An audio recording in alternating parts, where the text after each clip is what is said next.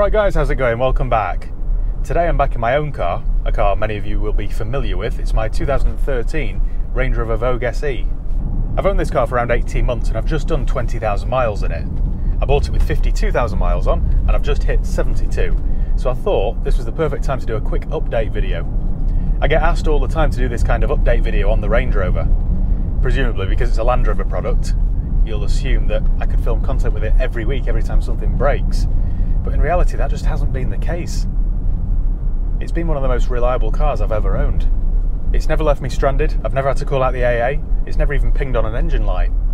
I've driven it through France, Spain, I use it every day, drive it exactly how I like. It's been pretty reliable. I've never personally owned a car for as long as this. It's without doubt the best car I've ever owned. It's been superb. I mean, I don't pamper it, I don't drive it as if it were made of glass, and yet it's never really put a foot wrong. I've recently had to attend a couple of meetings down in London at pretty short notice, and, well, due to the fact that I'm allergic to trains, I've jumped in this both times, and it's just been effortless. Both times I've just got in it and done a 450-mile round trip. Not once has it crossed my mind that I might not actually get there. It's the perfect car to do that kind of journey in because you sit there at 70-ish miles an hour, and it's as if you're not moving at all. Thanks to its double glazing and its clever sound deadening, it's as quiet as a mute mouse in a morgue. The best thing is when you actually arrive at your destination, you don't feel fatigued and the car still looks the part. It looks the part wherever it goes. It has adaptive cruise control, so not only will it maintain your speed like standard cruise control, but it will also brake for you if somebody pulls out in front of you. I love the interior, it's just so comfortable. I love the feel of the steering wheel. I love the fact the steering wheel's heated, as are the seats, and cooled. I love the cup holders. The sound system's superb. I also love driving this in winter because the headlights are excellent. Again, they're adaptive, so they bend around corners to give you the best view of the road ahead. Something else that's very clever, if you're driving this on a dark road, it will automatically turn on your full beam, and then it'll sense if a car's approaching and turn them back to dipped. You really don't have to think about an awful lot when you drive a Range Rover. It's all just too good for words. I'm privileged in my job to be able to drive lots of different cars, from Bentleys, Aston Martins, new Audis, Mercedes, BMWs, and I can honestly say, after filming with any of those cars, at the end of the day when I jump back in this, I think to myself, this is just better. This is better in every way. Not once have I ever filmed with anything and then got back in this and thought, I really missed that car I've just filmed with. That never happens. Yes, alright, some of the cars I film with might be faster, lighter, they might handle better, but this does a pretty good job of everything. This is the best all-rounder without a doubt. You can drive anything else that you might think is better than Range Rover, but I can categorically tell you that it isn't. The full-size Range Rover is a car that can do it all, with the comfort of a 5-star hotel and the practicality of a double garage. I don't wish to sound sycophantic, but they are quite simply the best cars in the world. Now, if you wish to drive the best car in the world, then you have to be prepared for higher running costs than a Toyota Corolla. Most sensible people can understand that that goes without saying. The first cost you need to bear in mind is road tax. Now, here in the UK we pay an annual road tax, and that's worked out on the car's CO2 output. Because the government deemed the Range Rover a high polluter, this is in one of the highest brackets of £585 a year, which is £585 more than a Toyota Aygo. So the cost for 18 months road tax is £877.50. Your next biggest cost is fuel. Unfortunately, here in the UK, we're not sat on vast oil fields, so it will set you back around £1.40 per litre. Happily, this 4.4 litre SDV8 is quite economical. Seriously. Meandering around town, I never see it drop below 26 miles per gallon, and if you drive it sensibly on a motorway run, you'll get 35 or 36, which I don't want to sound out of touch, but I think that's incredible for a car of this size and weight. Even if, say, you're late to a meeting in our capital city and you put your foot down a bit and you're doing, I don't know, say 90 miles an hour, it'll still do 27 miles per gallon. So I'm told. Let's work out the rough fuel cost for 20,000 miles then here in England. I'll base it off an average of 28 miles per gallon. 20,000 miles divided by 28 is 714 gallons of fuel used. The average cost of a gallon of fuel is about £6.35. So that gives us a rough total of fuel used for 20,000 miles of £4,533, there or thereabouts. You might recall from my first update video that I did after 10,000 miles that I bought an extended Land Rover warranty, which set me back £1,500 a year. Now when that expired back in July, I think, I renewed it for another year at £1,500. That £1,500 a year warranty is a big expense, but it's already paid for itself. So it was definitely money well spent. And the good thing is, it just means I drive this now however I like, and it gives me some peace of mind that when something breaks, or if something breaks, it's not really my problem. If I work out the cost for 18 months of that Land Rover warranty, that comes to £2,250. Next up are the juicy bits that you've been waiting for, all of the things that have gone wrong.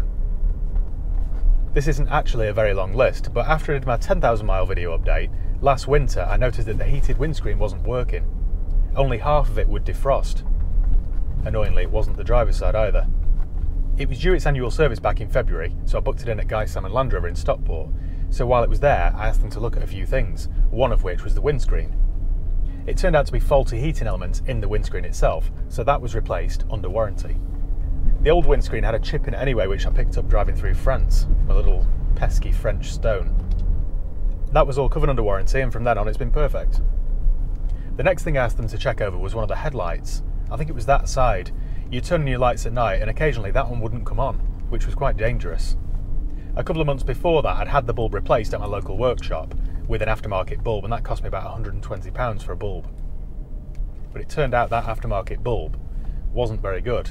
So Land Rover replaced it with a proper Land Rover bulb. That was all done while it was in there for its service, and since then it's been faultless. So there's a quick tip for you. If one of your bulbs goes, make sure you replace it with a genuine one rather than a snide aftermarket.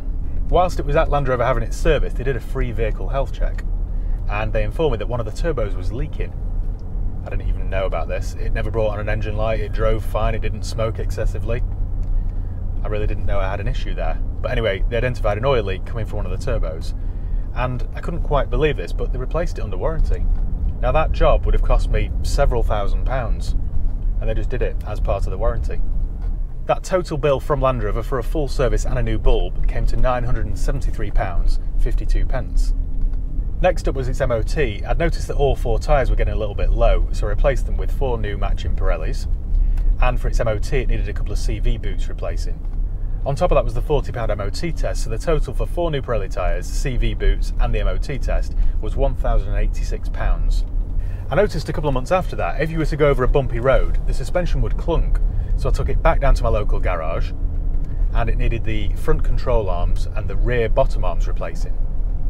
They were quite expensive, so that bill came to £732.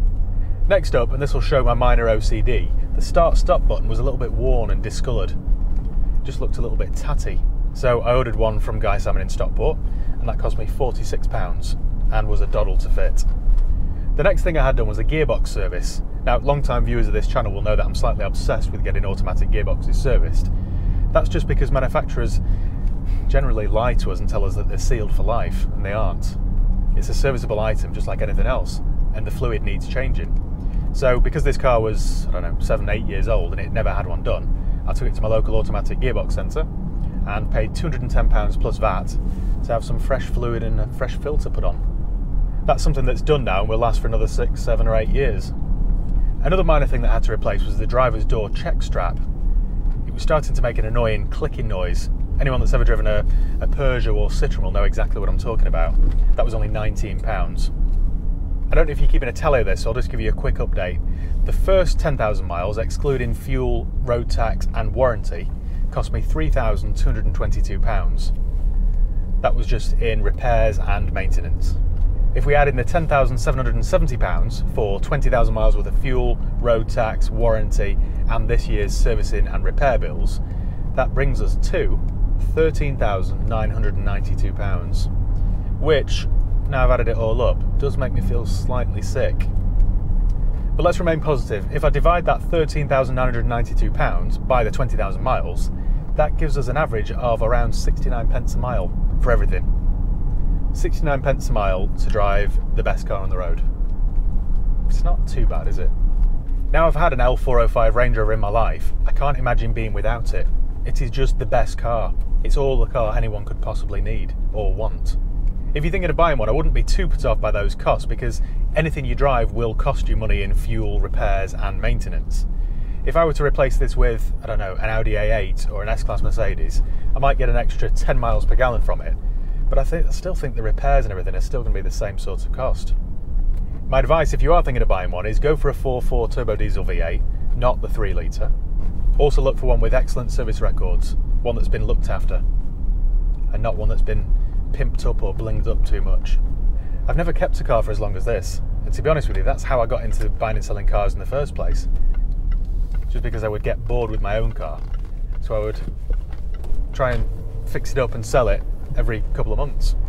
Every time I fancy a change or fancy a different car, I have a quick look on Auto Trader, and there's nothing there that really turns me on.